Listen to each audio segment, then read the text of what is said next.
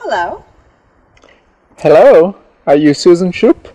Yes, I'm Susan Shup. Are you the journalist from the New York Times? Yes, I am. Oh, hello. So, how is it coming along? The piece. Yeah? Well, I started a year ago, and I thought I'd be making another of my major land art pieces. I finished the bottom half before the snow came in, and I've been camped out here, through the winter. And I'm afraid, actually, that the land art piece I anticipated is turning into an art... You're sure you're from the New York Times? Yeah.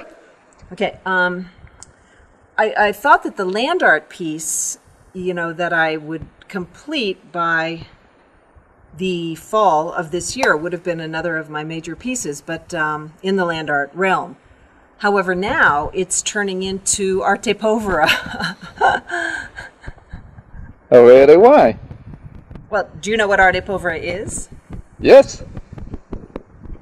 Yes. Because, as you can see, I've only completed the bottom half of the sculpture, of the piece. And now my grant has run out, so I think I'm turning into an Arte Povera artist.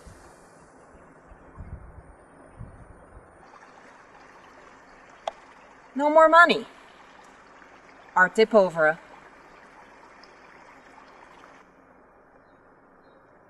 Land art. Arte Povera. Please send money. We'll accept traveler's checks and cash. And of course we pay taxes. Arte Povera. Lovely day, isn't it? Yes. Come on, let's go.